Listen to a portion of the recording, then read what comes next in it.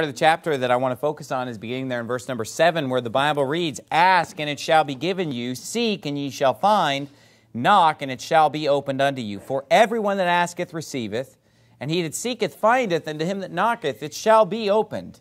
Or what man is there of you whom if his son ask bread, will he give him a stone?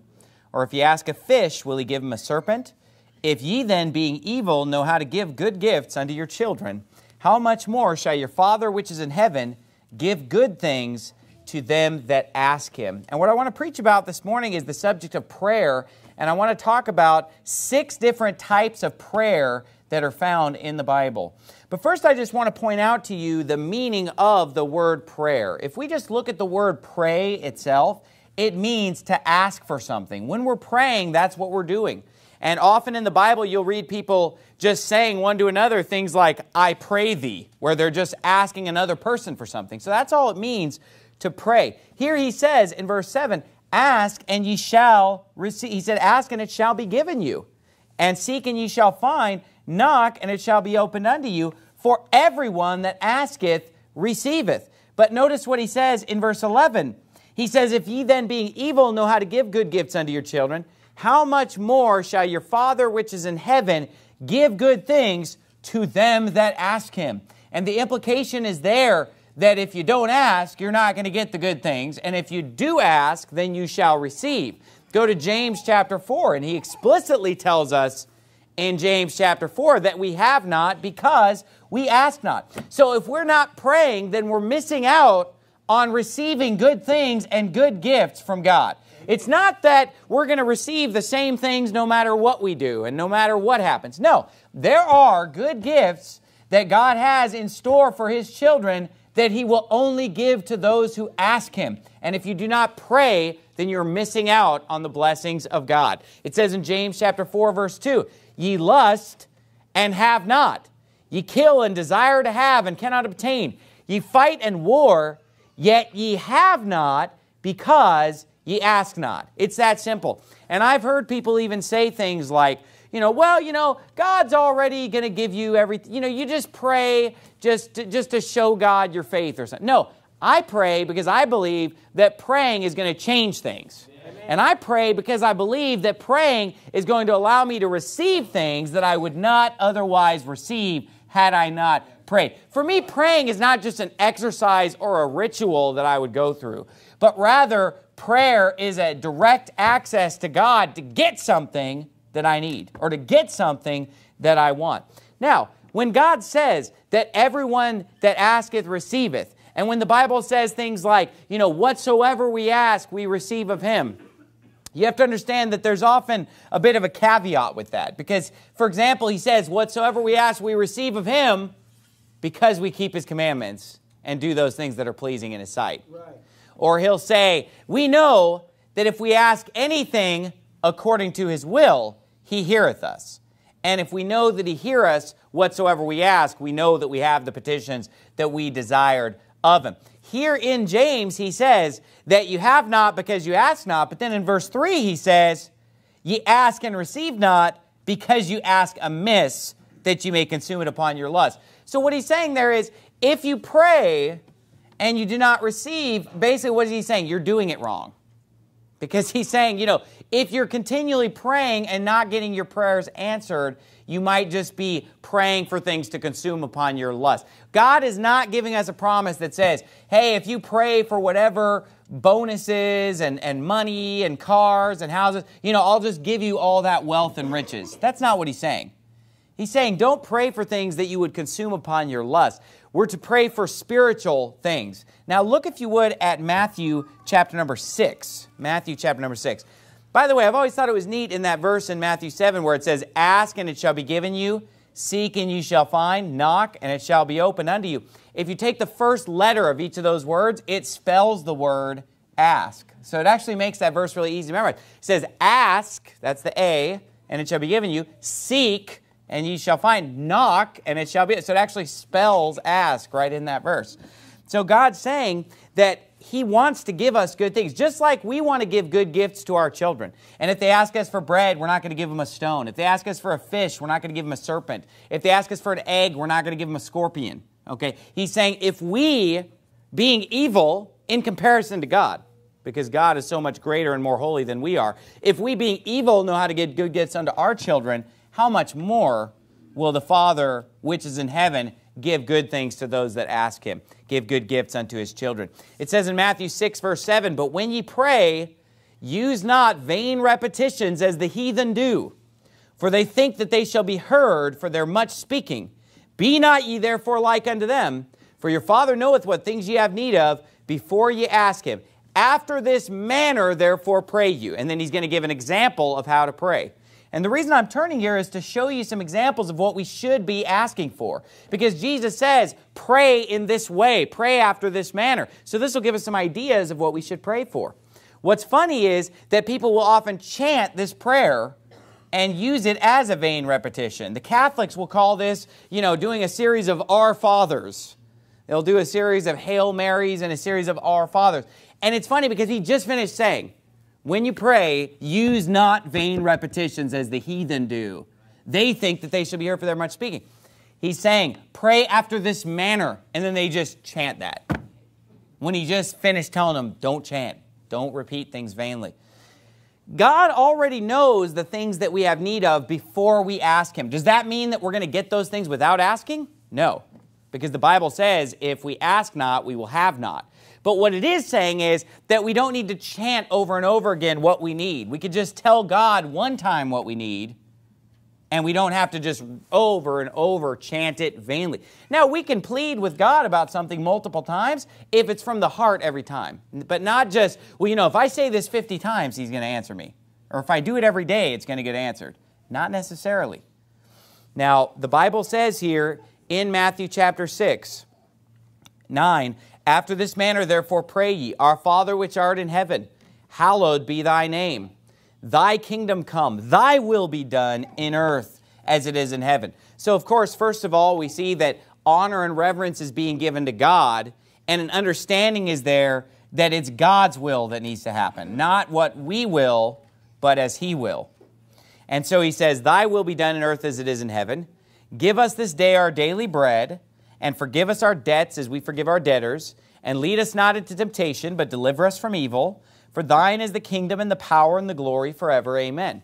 So in this scripture, we can get some ideas of what we should be praying for. Now, first of all, notice there's nothing wrong with praying for our physical needs. In verse 11, he says, "Give us this day our daily bread." That's talking about physical food that we need to live. So there's nothing wrong with praying that we will have the food that we need, or praying that we would have the lodging that we need, or the vehicle that we need. Things that we need to live and to serve Him, to have clothing and food and things like that. But what the Bible is telling us not to do is pray for things to just consume upon our lusts. Now go to Proverbs chapter 30, and we'll find a great example of this. Back in the Old Testament, the middle of the Bible is Psalms. Right after that is Proverbs. Look at Proverbs chapter 30. While you're turning there, I'll talk about some of the other things in the Lord's Prayer. First of all, he says, "Give us this day our daily bread," asking God for something. That's definitely praying and saying, give me something. God, give me the food that I need to eat. But notice he's not saying, "Lord, give me great feasts and give me enough food to where I can stockpile it for many years to come." The prayer is to give us this day our daily bread. And then next he says, "Forgive us our debts as we forgive our debtors." Now, what we can learn from that is, of course, the concept of praying and confessing our sin to God and asking for, Him to forgive us our debts as we forgive our debtors, to forgive our sins, our trespasses. Now, of course, this has nothing to do with salvation. We're saved, we're eternally secure. It would be like if my son came to me and said, "Dad, I messed up, I did wrong, and I'm sorry. Would you forgive me, Dad?" He's not saying, "Dad, may I remain your son? Can I still remain in the family?" No. What is he trying to do? He's just trying to mend the relationship there. And that's all it is when we confess sin to God and would say to God, "Forgive us our debts, forgive us our trespasses, Lord." All we're saying is, like a child would say to their dad, "Dad, I've done wrong and I'm sorry." And we're just confessing that, trying to make things right with God, not to try to remain saved. Some people literally think that they're saved by asking for forgiveness for their sins every day. Now, you're on thin ice if that's what you're doing. Because first of all, we have sins that we don't even know about. We commit sin without even realizing it. We sin every single day. And then people literally think that if they die between sinning and asking forgiveness, they're going to go to hell because they're not in a state of grace, is the Catholic terminology for that. And that it's nonsense, my friend. That's why they teach, hey, if you commit suicide, you're going to hell because, you didn't have a chance to ask forgiveness, so you're not in a state of grace. And people in the Middle Ages, if they wanted to commit suicide, then they were Catholic, they would tie a stone to themselves and throw themselves into the sea because then they could ask forgiveness and they could repent and, they still couldn't untie the thing. You know what I'm saying? So they could kill themselves. They're like, oh, I'm sorry, and repent and untie it. But they can't untie it because it's chained to them. And then they drown. So that was what they would do. This is nonsense. Salvation is the gift of God by grace through faith, not of works, lest any man should boast. And Jesus said, I give unto them eternal life, and they shall never perish, neither shall any man pluck them out of my hand. We don't have to keep getting saved over and over again. Jesus didn't say that to be saved, you had to be born again and again and again and again and again. He said you must be born again. Just one time. Just like my children were born in my family one time, we must be born into God's family one time. He also said that we should pray not to be led into temptation. That God would keep us out of the path of temptation. And also that we would be delivered from evil, that we be protected, that we would be safe.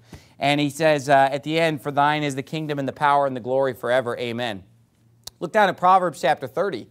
This is a prayer unto God. This is speaking unto the Lord. It says in verse 7, 2 things have I required of thee.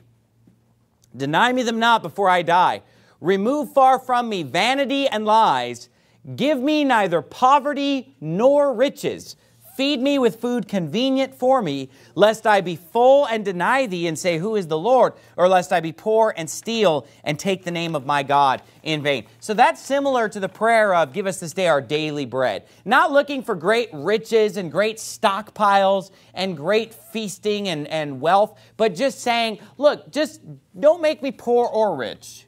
I just want to be fed and I want to be clothed and I want to just be able to live my life as a godly person and go to work and serve God and feed and raise and take care of my family. And that is what our goal should be as Christians. Our goal should not be to be rich. And some people today, even amongst Christians, they get excited about getting rich and they get this goal of putting away a whole bunch of money and getting very wealthy. And they get caught up in all the financial seminars and the Dave Ramsey and the Michael Kiyosaki, Kosotu, Tokyo, I don't know, what's that guy's name? Robert Kiyosaki and the Donald Trump and everything. And you say, well, Dave Ramsey's just telling you to get out of debt. Well, great, get out of debt. But then Dave Ramsey's also telling you to stockpile a bunch of money and get wealthy and lay up treasures on this earth. And that is not what the Bible teaches. And we should not obsess and fixate on money. Now, if your finances are screwed up, yeah, you need to give some attention to that. If you're in debt, if you owe people money, yeah, you do need to dwell on that and get that fixed. But it should not be a goal of just laying up great treasures. See, there's a difference, though, isn't there, between being in debt up to your eyeballs and stockpiling great treasures. You want to find that middle ground. Give me neither poverty nor riches. Feed me with food convenient for me, Lord. That's a prayer that we could pray to God, just saying, God, help me to feed my family and provide my needs. It's not carnal to pray for your physical needs. If you need stuff physically, pray for those things, and there's nothing carnal about it. God will give you those things, and He will help. If you need a job, pray for a job. If you need a vehicle to get to the job, pray for that. Pray for your food. Pray for your clothes. Pray for all those things. But also, we should be praying for spiritual things. One of the greatest things that we could pray for is wisdom. Now, turn, if you would, to Philippians chapter number 4. And while you're turning to Philippians chapter 4, let me read for you from James chapter 1, verse 5. It says, if any of you lack wisdom, let him ask of God, that giveth to all men liberally and upbraideth not, and it shall be given him. This is something where if you pray to God for wisdom, you're guaranteed an answer to prayer. You just keep asking God for wisdom and maybe in different areas of life, and God will give you wisdom. But the Bible says, but there's always the caveat. It's not just a carte blanche of prayer with God. He says, but let him ask in faith, nothing wavering. For he that wavereth is like a wave of the sea, driven with the wind and tossed. For let not that man think that he shall receive anything of the Lord. A double-minded man is unstable in all his ways. So basically, if you pray to God and say, oh, God, give me wisdom, But then you're also kind of looking into the wisdom of the world, and you're not really sure whether what the Bible teaches is really the right way to live your life in a certain area. You know, God's not going to mess with you at that point. He's saying you have to ask in faith, trusting God to provide the wisdom and trusting God's Word as the ultimate source of wisdom, not trying to say, well, I'm kind of mixing the wisdom of this world with the wisdom of God. Now, there are certain things that this world has to offer that there's nothing wrong with them if they have nothing to do with spiritual things. If it's just, practical things of, how to work on a car or something or how to build something. But when it comes to spiritual things, our spiritual wisdom needs to come from the Bible.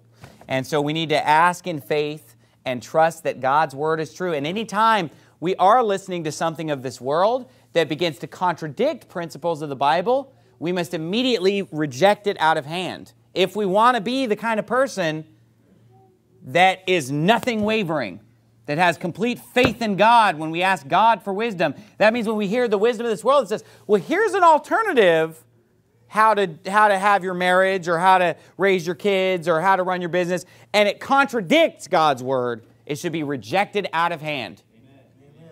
And if we don't reject it out of hand, then God's not going to give us the real wisdom. There are things out there, wisdom and teachings that don't contradict God's Word, that are just practical things, and there's nothing wrong with that. But anytime anything begins to contradict God's Word, it needs to just be immediately rejected as false, because God's Word is truth. Amen. And it's the only thing that we can really trust and anchor our soul to. It's the rock of our salvation.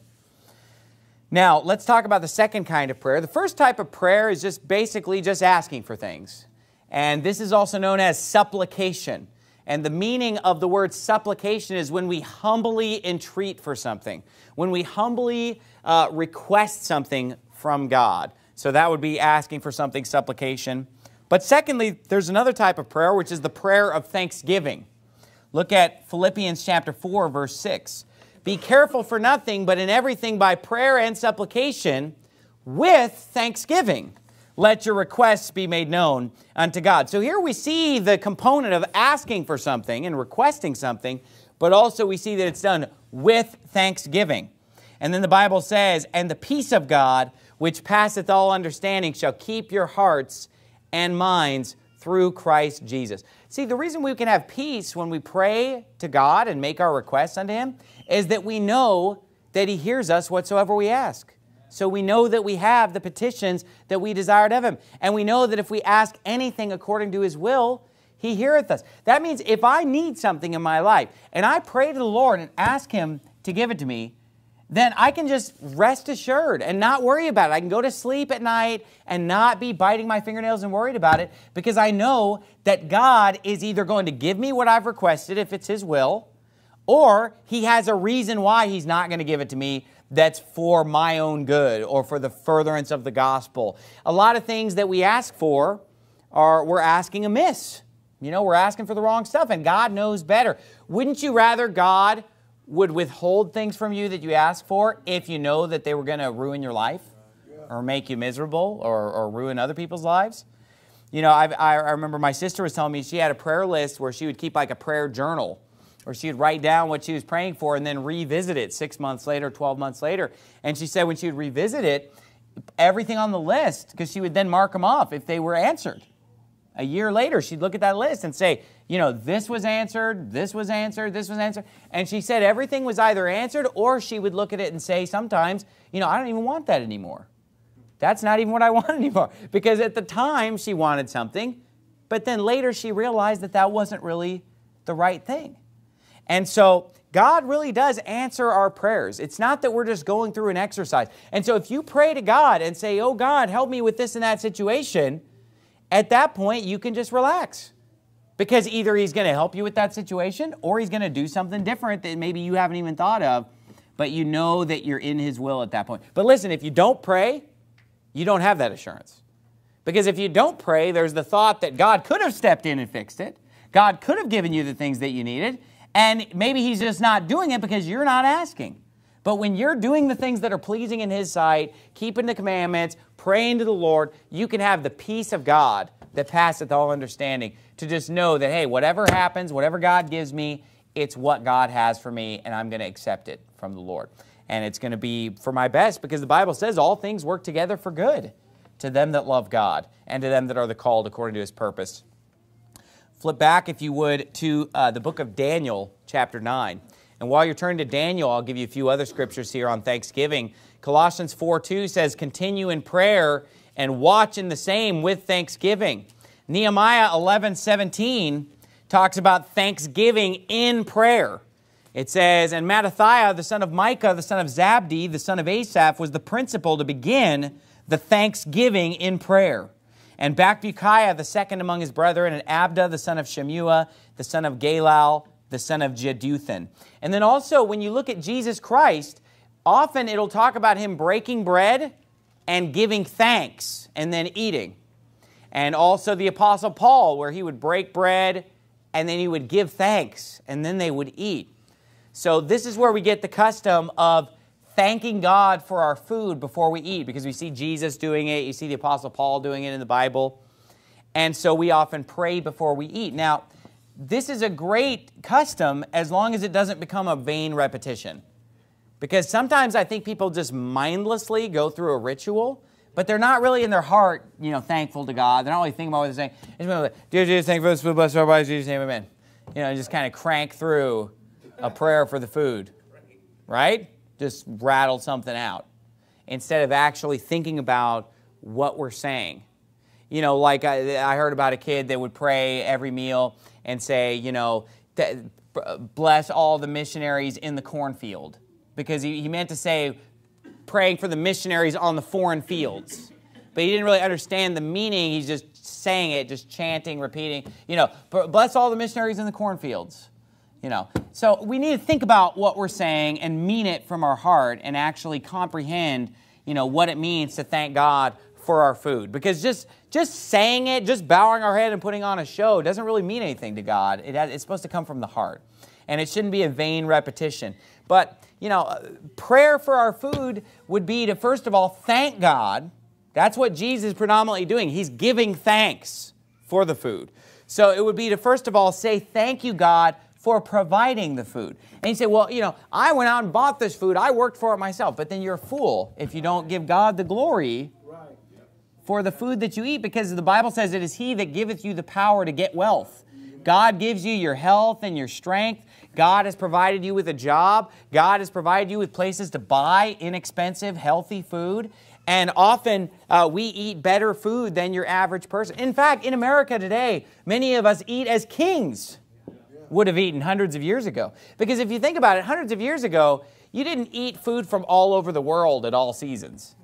You ate the local food. And if you wanted to eat exotic spices and things brought from India or China or other distant places and fresh fruits from other parts of the world, only a king would eat like that. But we have fruits and vegetables and spices flown in from all over the world, and we can pretty much eat whatever we want. And honestly, there's a lot to be thankful for with that. We thank God just for the pleasure that we get to enjoy of eating such good food, and just the health benefits of eating nutritious food. Hopefully you're eating nutritious food. Otherwise, you're going to really have to pray hard for that food. If you're going to go out and eat a bunch of junk food, you better be praying, be like, oh God, please let this food not kill me. Please just change it, Lord. Make it organic. Remove the pesticide, Lord. You're the God that parted the Red Sea. You can fix this, Lord. I know you can do it. If that's the only food that I had, if it was junk, that's how I'd be praying. Now, when you go out and choose junk, I don't know if God's necessarily going to change the molecular structure of that food. You know what I mean? But honestly, we should be thankful for our food, give thanks. And then where prayer or asking could come in too is, to just pray that the food would strengthen us and be good for us and that there would be nothing harmful in that food. So the third type of prayer, we talked about just the basic supplication, asking for things. We talked about the prayer of thanksgiving. But a third type of prayer is a prayer of confession unto God. And I kind of touched on this a little bit earlier with the Lord's Prayer. But look at Daniel chapter 9, verse 1, a prayer of confession to God, confessing our sins to God. In the first year of Darius, the son of Ahasuerus, of the seed of the Medes, which was made king over the realm of the Chaldeans, in the first year of his reign, I, Daniel, understood by books the number of the years whereof the word of the Lord came to Jeremiah the prophet, that he would accomplish 70 years in the desolations of Jerusalem. And I set my face unto the Lord God to seek by prayer and supplications with fasting and sackcloth and ashes. And I prayed unto the Lord my God and made my confession and said, O Lord, the great and dreadful God, keeping the covenant and mercy to them that love him and to them that keep his commandments. We've sinned and have committed iniquity and have done wickedly and have rebelled, even by departing from thy precepts and from thy judgment. So this is a prayer of confessing sin to God and saying, God, we've sinned, we've blown it. At the end of the chapter, verse 21, it says, Yea, whiles I was speaking in prayer, even the man Gabriel, whom I had seen in the vision at the beginning, being caused to fly swiftly, touched me about the time of the evening oblation. And he informed me and talked with me and said, O Daniel, I am now come forth to give thee skill and understanding. At the beginning of thy supplications the commandment came forth, and I am come to show thee. For thou art greatly beloved, therefore understand the matter and consider the vision. Flip over to 1 John chapter 1. 1 John chapter 1. So this is interesting because in Daniel, at the beginning of the chapter, he begins to confess sin to God and to make supplication to God. And he's praying for wisdom, for knowledge, for skill, for understanding. He's praying for spiritual things. And this angel shows up unto him and says to him, he says, I'm now come forth to give thee skill and understanding. He says, at the beginning of thy supplications the commandment came forth, and I am come to show thee. You know, if you read Daniel 9 and 10, you read about Daniel praying, and at one point the answer comes 21 days later. But then the angel, when he comes and speaks to him, says, you know, from the first day that you started praying, God sent me to answer the prayer. But he talks about how he was held up, you know, a lot of spiritual battles going on and things. And so therefore it took 21 days for Daniel to get the answer. So sometimes our prayers are not going to be answered immediately. Sometimes it takes time. Even if God decides right away, hey, I'm going to answer you right away, sometimes it just takes time for the answer to get there. Okay, because God in his wisdom has a certain time frame in which he works. But he gives skill. Understand, these are the type of things that we would pray for if we're smart.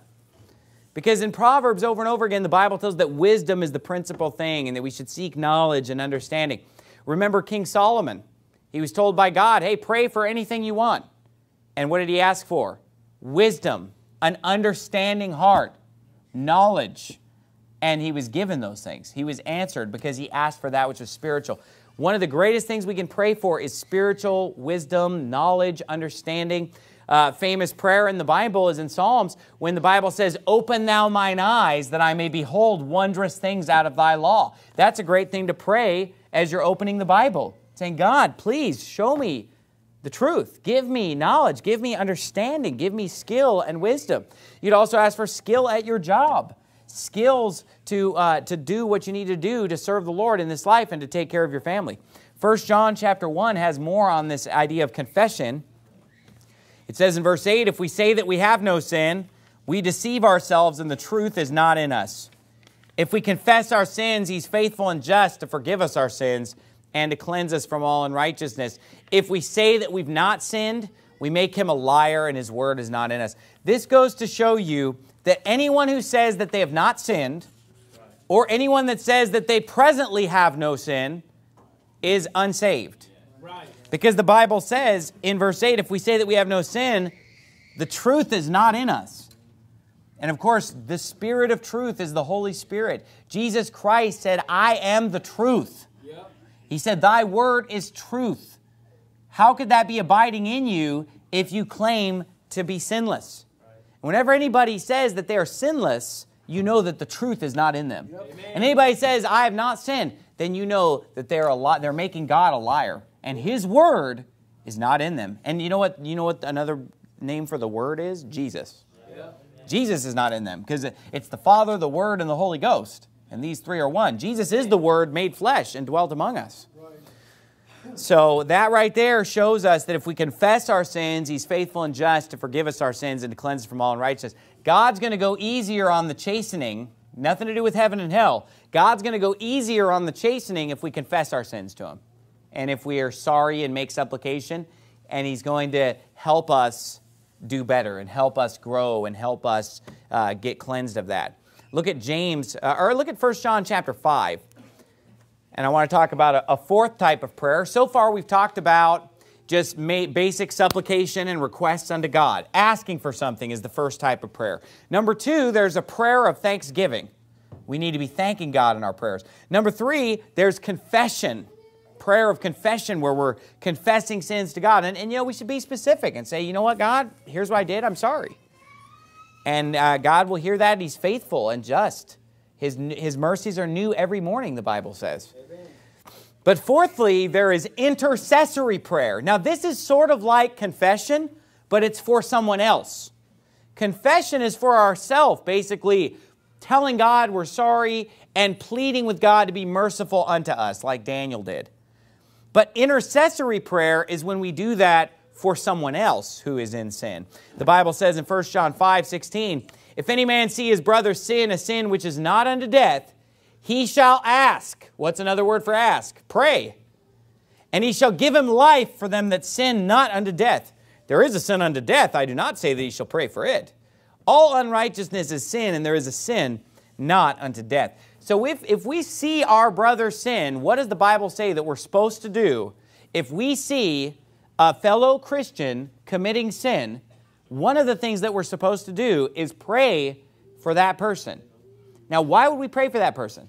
Now, most people would think, oh, I'm just going to pray that they'll stop sinning. But here's the thing, though. That's up to them. Or they stop sinning. You know, God doesn't make people stop sinning. We have to stop sinning, okay? God can help us and guide us and bring circumstances into our lives.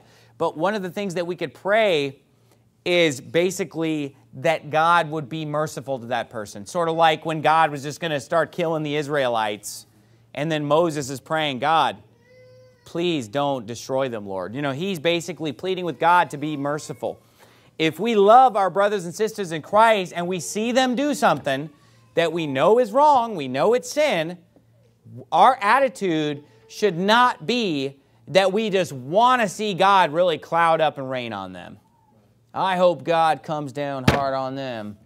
Make an example to everybody. No, because you know what? God already makes examples of plenty of people. What we ought to do if we have love in our heart for our brothers and sisters in Christ is to pray for them and say, God, please be merciful unto them, Lord. Be gentle with them, Lord. Help them to get it right. If there's anything I can do to help, Lord. But no matter what, Lord, just please take it easy on them. Because you know what? God likes that. Because it shows that we love them. Because whatsoever things that men would do unto us, we're supposed to do unto them. And here's the thing, if I committed sin, I would want people praying for God to go easy on me. Yeah, right. And not to just come down on me like a ton of bricks. And so I'm going to pray that for my brothers and sisters in Christ. That's called making intercession.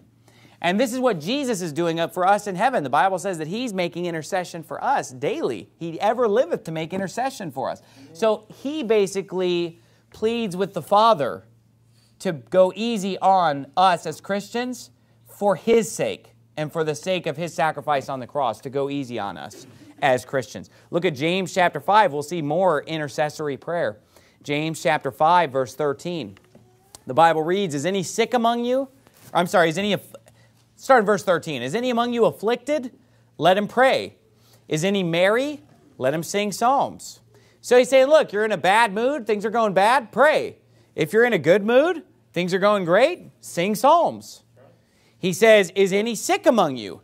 Let him call for the elders of the church and let them pray over him, anointing him with oil in the name of the Lord. And the prayer of faith shall save the sick, and the Lord shall raise him up. And if he have committed sins, they shall be forgiven him. Now, when the Bible says the Lord shall raise him up, it's talking about raising him up out of the sick bed, okay? Because this isn't just talking about somebody who has the sniffles. You know, this is talking about somebody who's very sick. And it says, is any sick among you, let him call for the elders of the church. Notice they're coming to him. You know, he's real sick. And it says, let them pray over him, anointing him with oil in the name of the Lord. And the prayer of faith shall save the sick. This is not talking about, hey, it's going to get him to heaven. A lot of people misunderstand the Bible when they think save is always talking about heaven and hell. Yeah. You know, I mean, what about when Peter's drowning and says, Lord, save me? He's not saying, you know, that he wants to have Jesus in his heart. He's saying, you know, get me out of the water, I'm drowning. Yeah, right. So here, when it says the prayer of faith shall save the sick, it's talking about the fact that he's not going to die of his illness. You know, people throughout history have gotten sick and died frequently, especially, you know, back when they had sometimes very strange medical practices, didn't have as good of sanitation, didn't eat good food.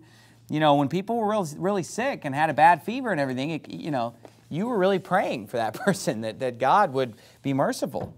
And so we still should pray that way, because even today there's a danger anytime people get very sick. And so it says, the prayer of faith shall save the sick, and the Lord shall raise him up. Watch this. And if he have committed sins, they shall be forgiven him. Why? Because the Bible's clear that sometimes sickness is a result of our sin.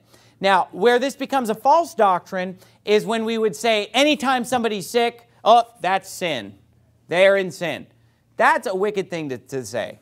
But this is what the prosperity preachers will sometimes teach, the name it, claim it, put your hand on the screen type people that tell you, hey, if you're right with God, you'll never be sick and everything's going to go great and you're going to be wealthy and everything like that. That's not really true, because look at Job.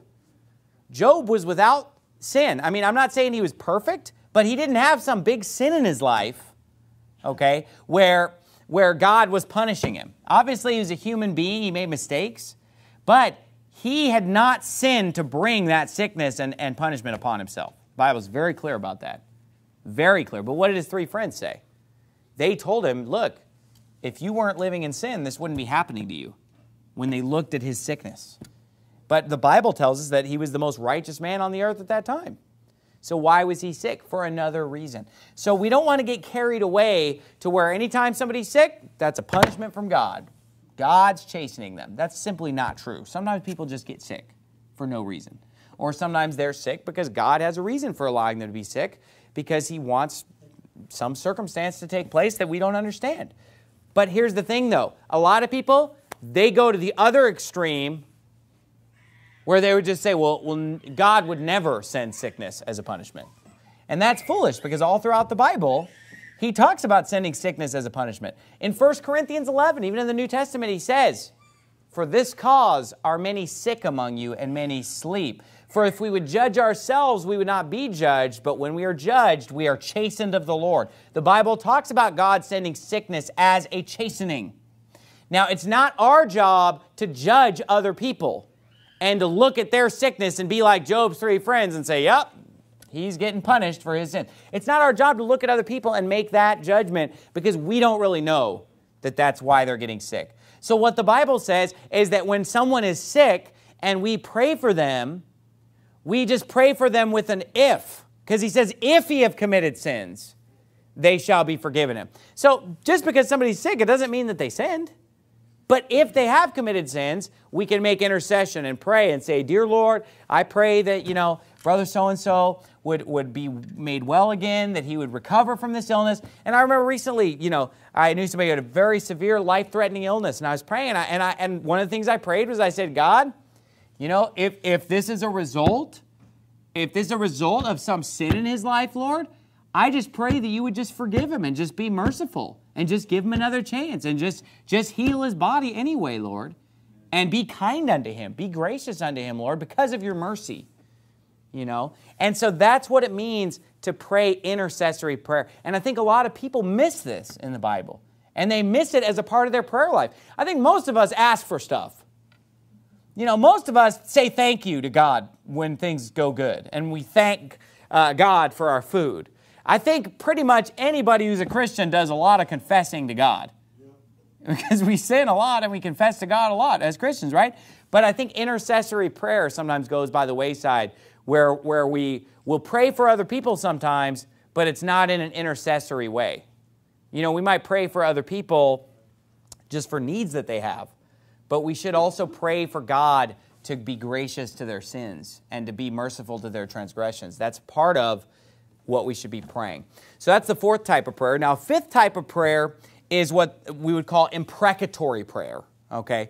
Now, this is something that a lot of people reject, but, you know, it's biblical. People can reject it all they want, but it is biblical. Go to Psalm 69. In fact, there are 19 Psalms that are classified as the imprecatory Psalms. Now, Psalms is a book of prayers and praises unto God. And 19 of the Psalms are imprecatory Psalms. And to imprecate someone is just a fancy way of saying to curse someone. Amen. Imprecations are curses.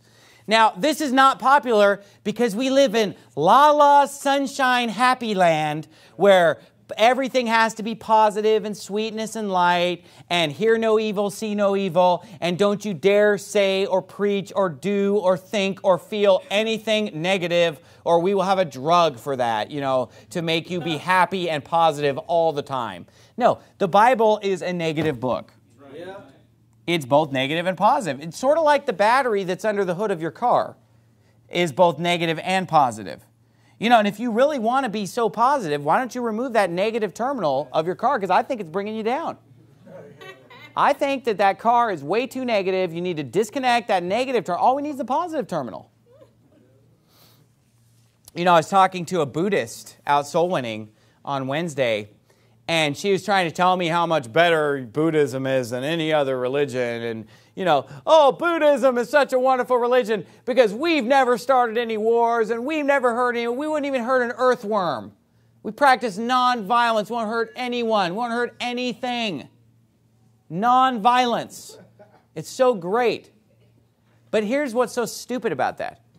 We never started any war. Okay, but let's see. The most sickest, bloodiest, most wicked government regime in the history of mankind in communist China took place in a Buddhist country, and the Dalai Lama supported Mao Zedong. Look it up.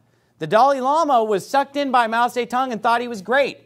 And yet he's supposedly a man of God with all this wisdom and revelation. You're so stupid, Dalai Lama, that you fell for Mao Zedong and thought he was a great guy.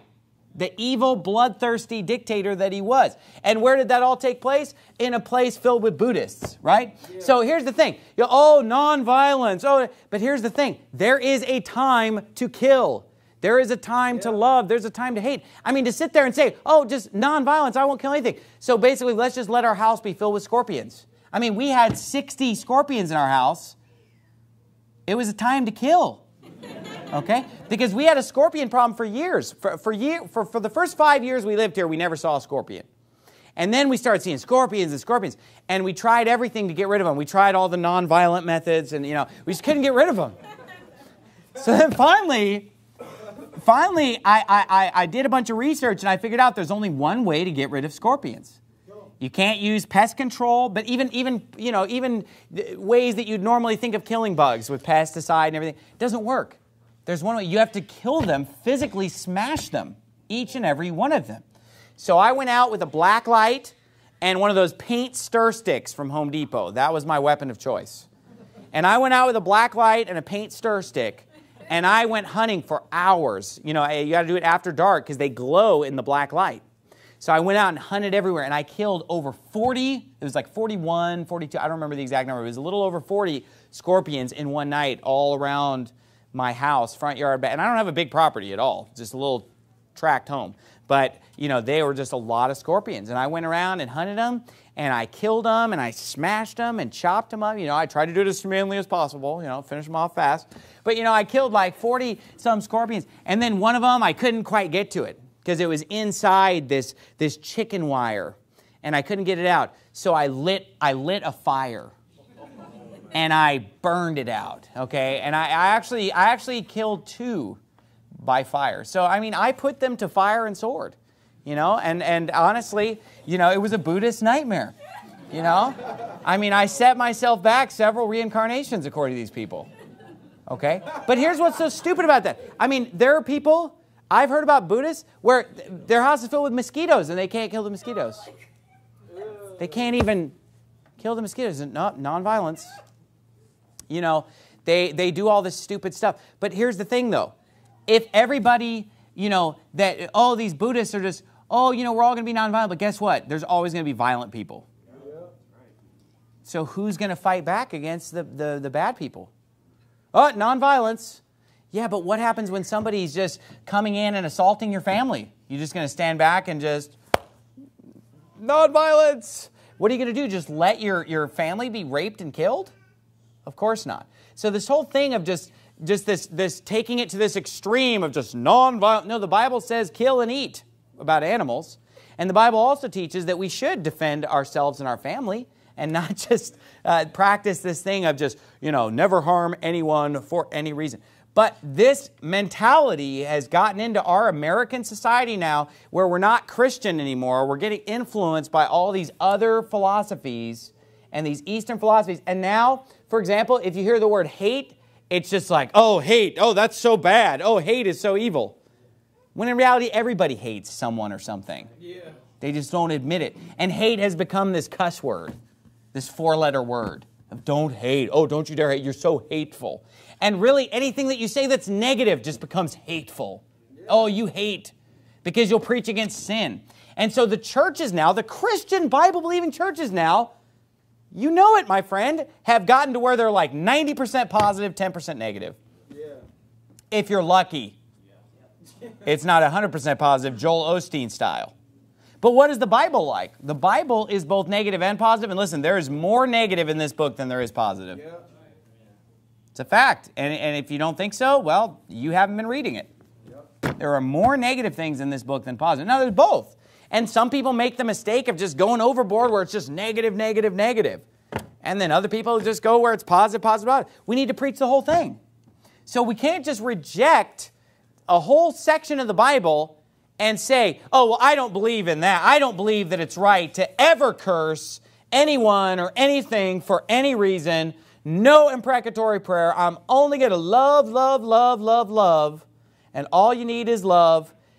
But that's not biblical, friend. And I don't buy into that philosophy. I think that there is a place for negativity, my friend. Now, I don't know about you, but I'm a very positive person in my personal life. You can ask my wife and kids. He says, if you're afflicted, pray. If you're merry, sing. I'm merry most of the time. I mean, I do a lot of psalm singing, more than praying because of the fact that I'm a very merry, happy, positive person. But you know what, though? It's wrong to just be only positive all the time. And it's wrong to be only negative all the time. There is a time and a place for both. And we do need to have some negativity in our lives. And this attitude that, get rid of anything negative. It's a lie of the devil. Because, of course, the devil wants to teach you, don't fight. Don't fight. Don't get mad. Don't put up any resistance. Don't harm anything or anyone for any reason. Because then he can just walk all over you roughshod and take over. Because you're not fighting anything or attacking anything. Right? When I preach sermons, it's not as I preach an attack sermon. Why? Because there are some things that need to be attacked today. Amen. Fight the good fight. But of course the devil wants to convince us to just be passive. Why? So he can walk all over us. And why does the Bible liken unto a sword? Why didn't he liken it unto a plowshare? Or why didn't he liken it unto a pruning hook? Why did he say it's a sword? Because it's a weapon. And again, I'm not preaching violence or, hey, let's go out and kill and put everything to fire and sword. I will put the scorpions to fire and sword. But honestly, it's a spiritual warfare. It's not a physical battle that we're fighting. I'm not going out to harm physical people. I've never, harmed a person. I've never laid hands on somebody and assaulted them and injured them or anything like that. And I'm not going to. I don't plan on it. If I had to, God forbid, protect myself or my family or someone else, I would do it. I wouldn't shrink from it, but I've never had to, and I hope I never do. But you know what? This sword is going to be engaged in the battle, and there's going to be bloodshed spiritually. And it is a spiritual warfare. So don't get all nervous about the imprecatory psalms. Don't get all scared about imprecatory prayer and get all uncomfortable. Like, oh, I don't know, man. This is weird. Look, just get over the brainwashing for a minute that tells you that anything that's negative is bad. And just look at the Word of God and say, well, this is what God is saying. Let's just read it and see what it says. Look at some of the prayers that David prayed. And keep in mind, a lot of people will write these off and say, oh, that's just David. But the Bible, whenever it quotes Psalms in the New Testament, it will often say things like, the Holy Ghost spake by the mouth of David, the prophet. Yeah. And so we have to understand that all Scripture is given by inspiration of God. No prophecy of the Scriptures of any private interpretation. And by the way, even some of these imprecatory Psalms were quoted by Jesus and were quoted in the New Testament. We'll see that in a moment. But look at an example of an imprecatory prayer. Look at verse 22 of Psalm 69. Let their table become a snare before them, and that which should have been for their welfare, let it become a trap. Let their eyes be darkened that they see not, and make their loins continually to shake. Pour out thine indignation upon them, and let thy wrathful anger take hold of them. Now, is this intercession? Is this saying, God, go easy on them? God, be gentle with them? No, it's the exact opposite. Let their habitation be desolate, and let none dwell in their tents. For they persecute him whom thou hast smitten, and they talk to the grief of those whom thou hast wounded. Add iniquity unto their iniquity. It's the exact opposite of making intercession for our brothers in Christ. Because this is not directed toward our brothers in Christ. It says, let them not come into thy righteousness. Let them be blotted out of the book of the living and not be written with the righteous. But I am poor and sorrowful. Let thy salvation, O God, set me up on high. Flip over to Psalm 109. But see, a lot of people, you'll read this to them, and then they'll just say, I still don't believe in it. Wow. It's like, well, what in the world? And then, or they'll say like, well, but what about the New Testament? Yeah, but these are quoted in the New Testament. And I'm going to show you some imprecations in the New Testament. But not only that, but the Bible in the New Testament says, let the word of Christ dwell in you richly with all knowledge, speaking to yourselves in psalms and hymns and spiritual songs. We are commanded to sing the psalms. There are 150 psalms. And so why does God want us to sing these if they're just totally irrelevant and not applicable in the New Testament? No, they're pointed to in the New Testament. It says in Psalm 109, verse 6, set thou a wicked man over him, and let Satan stand at his right hand. When he shall be judged, let him be condemned. Now let me stop right there. This isn't in my notes, but that prayer right there, let Satan stand at his right hand, that imprecatory prayer, because that's not a blessing to have Satan at your right hand. That's a curse. Right. Yeah. That imprecatory prayer is commanded in 1 Corinthians 5, which is one of the, these dispensationalists, right? That'll tell you, oh, it's just what Paul wrote. Okay, well, let's go to what Paul wrote. In 1 Corinthians 5, it says that the man who was committing fornication with his father's wife, that they were supposed to get together and pray and to deliver such an one unto Satan. And then not only that, Paul talked about praying an imprecatory prayer toward false teachers. He said, of whom is Hymenaeus and Alexander, he said, whom I've delivered unto Satan, that they may learn not to blaspheme. So what did the Apostle Paul mean when he named a few false prophets and he said, I've delivered them unto Satan? And when he said about this guy who's just committing this gross sin in the presence of the whole congregation, everybody knows about it, and he said, deliver such an one unto Satan. Well, what's it say here?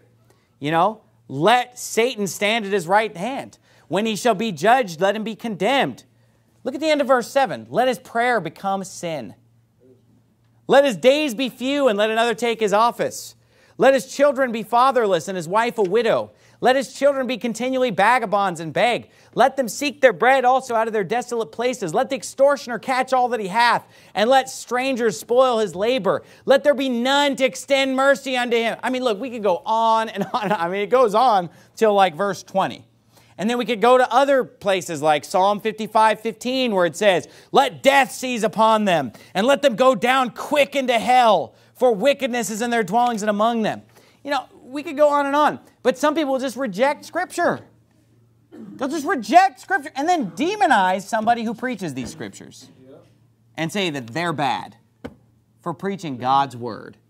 Now, if you would, let's just look at a little bit of an example of this in... for example, you go to Galatians chapter 1 if you want. Flip over to Galatians 1. But while you're turning to Galatians 1, let me show you some imprecatory prayer in the New Testament. For example, 2 Timothy 4:14, Paul said, Alexander the coppersmith did me much evil. The Lord reward him according to his works. He said in Galatians 5:12, he said, I would they were even cut off which trouble you. He said in Galatians 1:8 and 9, but though we or an angel from heaven preach any other gospel unto you than that which we have preached unto you, let him be accursed. As we said before, so say I now again, if any man preach any other gospel unto you than that ye have received, let him be accursed. And of course, there are also quotations in the New Testament of the Psalms that we read. Romans 11:9, David saith, Let their table be made a snare and a trap and a stumbling block and a recompense unto them. Let their eyes be darkened that they may not see, and bow down their back always. That's Romans 11 verse 10. So what's going on with these imprecatory prayers? Well, this is not just, hey, somebody does us wrong, we're going to pray down the wrath of God on them. That's not what it's teaching, because the Bible tells us to love our enemies, right? He said, love your enemies. But a lot of people make the mistake of thinking that that's some new teaching to the New Testament, when in reality, the Old Testament teaches to love your enemies. Okay? What are these imprecatory psalms? Look, he says, love your enemies, pray for them that despitefully use you and persecute you. Bless them that curse you. All these different things. You say, well, there's a contradiction. Look, whenever you run into something in the Bible that seems like a contradiction, you have to have the faith to believe that the whole Bible is true, right? Isn't that the starting point of saying, hey, all Scripture is given by inspiration of God? The wrong way of handling it when you come to an apparent contradiction, where you got Scriptures over here saying, bless and curse not. Don't return cursing for blessing. Bless your enemies, love your enemies, pray for your enemies. And then over here you've got curses being placed on people and a man of God cursing people. And even the Word of God showing us examples to curse people. Okay? And even a command to curse people who preach a false gospel. Well, when we look at those two things, a lot of people will just make the mistake of just picking the one that they like. Pick one I like and just reject the other one. Now, does that make any sense at all, to just pick one, throw out the other? No. What we have to realize is that, wait a minute, both of these have to be true because they're both in God's Word. So how can we interpret this to where they're both true? Because if we interpret it in such a way where there's a contradiction, it's not that there's a problem with the Bible. It's that the problem is with our interpretation. Yeah. So what we have to do is figure out, okay, what am I interpreting wrong here? Why this is not making sense to me? And then we have to find a way to interpret it to where they're both true. Now, if you interpret the Bible as, hey, we should never pray anything negative to anyone, it's wrong to ever pray for anyone to die or to be punished or to be afflicted, that's always wrong. Then now you're contradicting 19 Psalms. Out of 150, you've contradicted 19 of them. And you've contradicted Jesus and the Apostle Paul and all kinds of Scripture. But what if you interpreted it this way? What if you interpret it as, God wants me, when somebody smites me on my right cheek, to turn to him the other also. And when people do me wrong, I'm supposed to patiently bear it. And when people curse me, I'm supposed to bless them. And I'm supposed to love my enemies, but that I'm supposed to basically hate those who are wicked, evil, reprobate, depraved, sick people. Now, isn't there a difference between being your personal enemy and being a son of Belial, wicked, reprobate, evil child? It's totally different. And that's what the Bible actually teaches. David said, I hate those that hate the Lord. And the Bible tells us in 2 Chronicles 19 verse 2 that we should hate those, or we should hate those who hate the Lord. Don't love those who hate the Lord. Okay. So, for example, somebody cuts me off in traffic, I'm supposed to bless that person. Somebody at work lies about me in order to get the promotion that I should have got, I'm supposed to love and bless that person and forgive them. Amen. Somebody slaps me in the face or shoves me out soul winning, I'm supposed to forgive them, love them, and pray for them to be saved, right? Amen. But there are people in this world that are, think about, what about some serial killer, serial rapist, child molesters? Would it be wrong to just pray for them to just die and go to hell before they hurt anybody else? Whoa, wrong answer, buddy. No, because look, and that's what we see here. We see them praying. We see David praying for just wicked, horrible, reprobate people. Think about, what if you were living in communist China while Mao Zedong was in power? Would it be wrong for you to pray for him to die? Or for them to be defeated when they go to war? Wouldn't you pray for the Red Army to be defeated? And pray for them to be killed because you want to have, righteousness and godliness again. And look, it's not that he's your personal enemy or anything. It's just that they're ungodly, wicked, horrible people. And for example, this week, this filthy sodomite picture is everywhere, and people are showing this transvestite or transgender or whatever this guy is. You know what I'm talking about? this athlete or whoever he is, I don't know who it is. I'd never even heard of him before this week. Bruce Jenner has basically mutilated his body, apparently. And you know what? He's being praised by our president. Our President Obama is praising him or praising her. We don't even know what it is. I think that he used the female pronoun about somebody named Bruce and said, you know, oh, such courage. You're so wonderful. Oh, you know, our president is praising the wicked here. Okay. And there's just all the, and I mean, this filthy pervert is just like on all these magazine covers and just everywhere, just being crammed down our throat to literally, like hundreds of millions of people, literally hundreds of millions of people are being subjected to looking at a trans freak. And this person is just the evangelist of sodomy and filth to the world. And you know what? And people are, and then people are like, oh, we need to pray for him that he finds Jesus. I'm going to pray that he dies and goes to hell. Are you serious? Look, I have nothing but hate. When I see a man dressed up as a woman who has mutilated his body to become a woman and saying, hey, look at me, everybody. Look at me, kids. I mean, the kids in America today, 5, 6, 7, 8, 9, 10 years old are seeing this freak and having their minds perverted and ruined permanently. Listen to me, I hate him with a perfect hatred. Amen. I have no love for this Bruce freak. Yeah. I hope he dies today. I hope he dies and goes to hell. He's disgusting, he's filthy, he's reprobate. And I would pray all these prayers from Psalm 69 and so, oh, how could you say that? Well, how did God say it? Yeah. I'd pray all this in Psalm 69 and Psalm 109 toward him.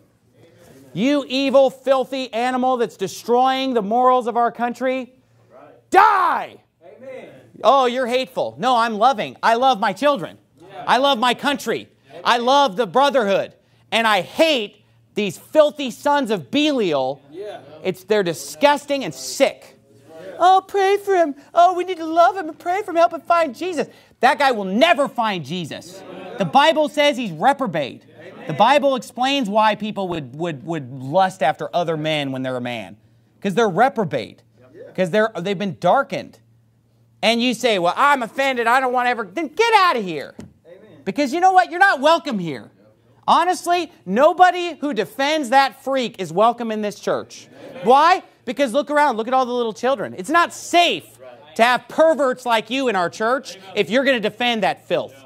Get out. You don't belong here. You afraid you're going to lose people? I hope I lose people with this kind of preaching. I hope I lose all the freak, pervert sympathizers. Get out of here. You're destroying America. I'm going to stand up for what's right. I'm going to pray the imprecatory prayers. Amen. Let's go to the last type of prayer. The sixth prayer. You don't have love. You know, I love Christians.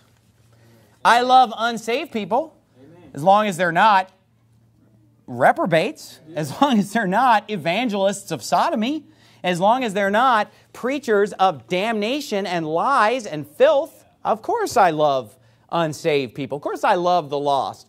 But no, I don't love that kind of filth and perversion. They should be stoned with stones. That's what the Bible says. Okay? And all Scripture is given by inspiration of God, not just the part that you like. But the last time, I'm out of time. I got a little carried away on that part. But somebody needs to get carried away on that part. Where else are you going to hear it? So many kowtowing preachers today are probably whining and moaning and, oh, you know, it's getting hard in these last days, you know, with all this stuff. But, you know, just got to stay faithful. And just remember, God can still touch his heart. I hope God touches Bruce Jenner's heart like this. And just goes, that's how I want him to touch his heart. I pray that his heart would explode right now. Amen. Filthy, disgusting, I mean, look, are we living in the Twilight Zone?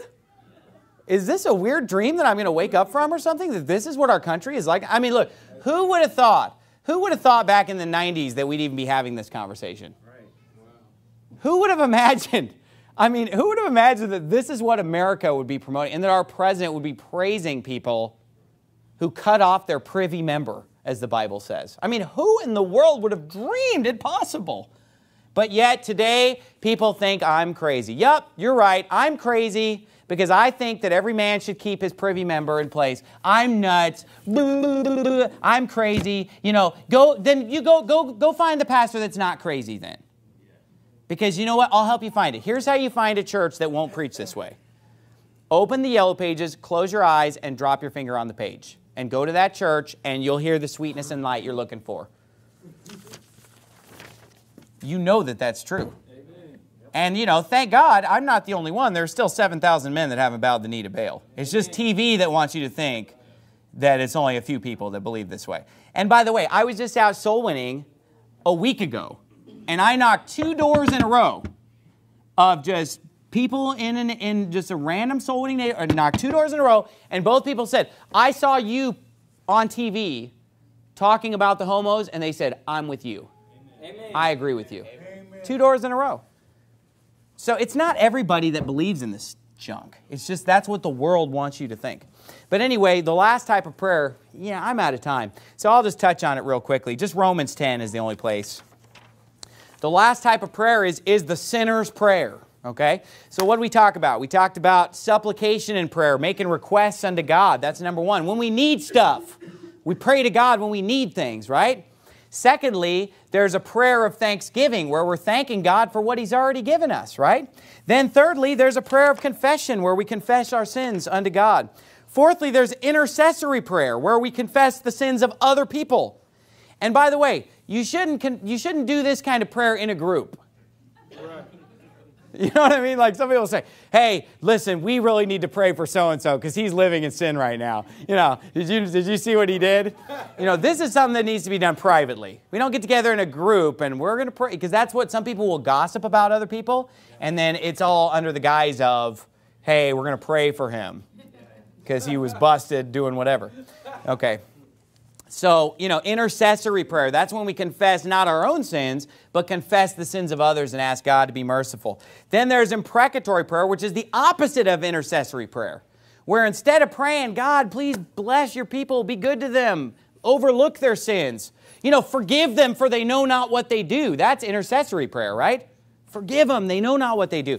Then there's the imprecatory prayer, which is reserved for just only the sickest, most violent, wicked, filthy, disgusting sinners. And don't say that's everybody, because it's not. Hang that out to dry. It's a lie, okay?